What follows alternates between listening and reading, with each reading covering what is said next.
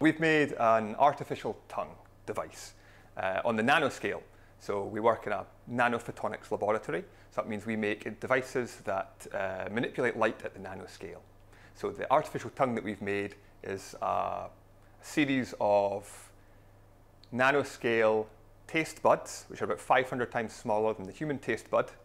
And the idea with this device is that those taste buds, because of their photonic properties, have a particular color associated with them. When we pour a chemical mixture on them, whiskey in this case, we see a color shift in the response of these little guys. And by tracking those color shifts for different whiskies, we can classify those different whiskies, and we can effectively make something that's analogous to taste.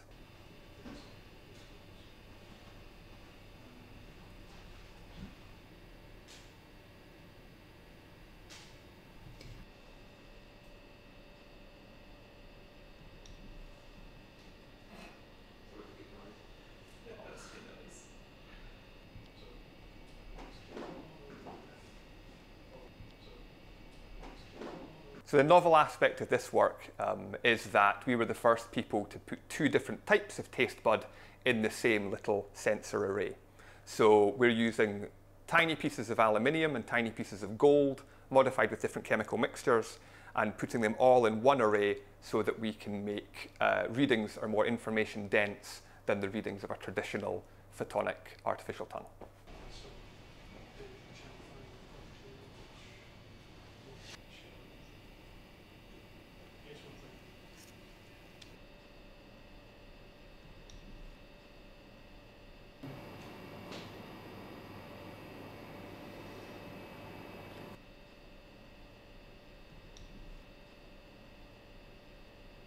Yeah, so I mean, we've demonstrated this tongue as a whiskey taster, but by no means is it limited to whiskey. It could be any chemical mixture, so whether that be contaminants in a water supply somewhere, whether it be a poison, explosive mixtures, basically anything in a liquid form that's a complex chemical mixture that you might want to be able to identify, then we could use it to do that.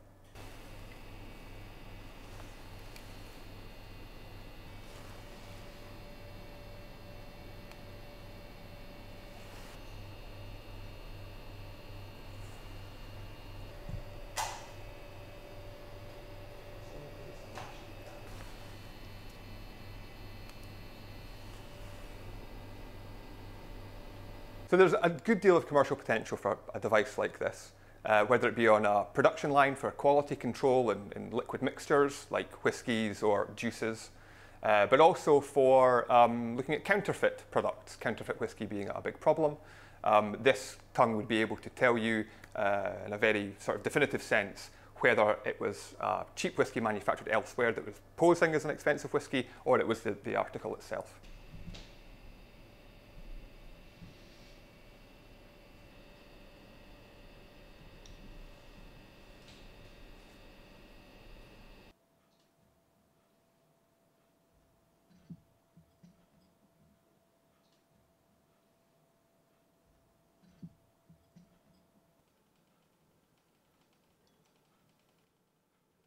I enjoy whiskey and I enjoy tasting whiskey, and I've tried probably too many drams, but yes, I've enjoyed many drams. But my experience of picking these things out, it's very difficult. Where the experts have been able to identify fraudulent whiskies is through carbon dating. It's not necessarily through just taste. Now, a master blender or somebody who has that experience may be able to pick it out, but may not.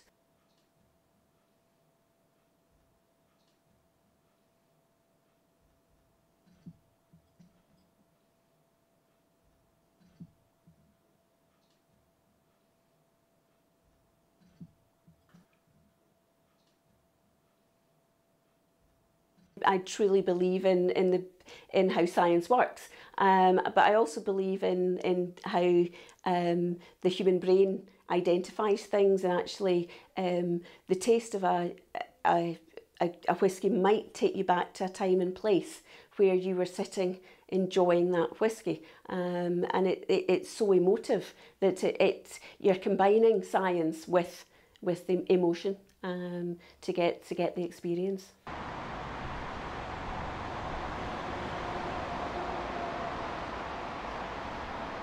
I'm not loving it.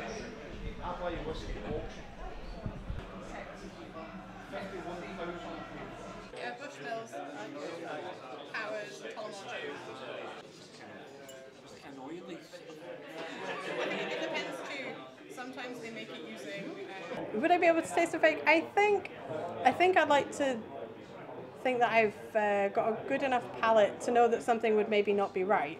I don't know if I'm confident enough to say, yeah, this is definitely counterfeit. I think if you're really familiar with distillery style or a certain flavour that one distillery produce, and something's put in front of you that challenges what it is you know about that whiskey, I'd like to think that if I thought it was off, that I would be able to taste it and think, there's something not right here.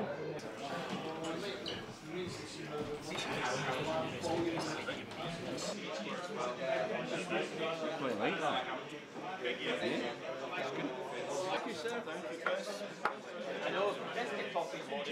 The thing I like about whiskey is probably, I don't know, I guess over and above the taste, I think it's the provenance of it. We always talk about that when we come to the whiskey night. It's about knowing that you're drinking a bit of history, something that's been sitting there for, 15, 16 years, and there's something quite nice about knowing it's been sitting there all that time and drinking it. That kind of adds to the experience. And it's also more about this kind of thing where you're sitting with your friends and your family, you can share whiskey, you can talk about it. It's more than just the drinking of the whiskey itself, it's the social aspect of it. To finally open up back in Dublin and start producing stuff again. These guys are really exciting. They do a really good rum. It's after a good night out.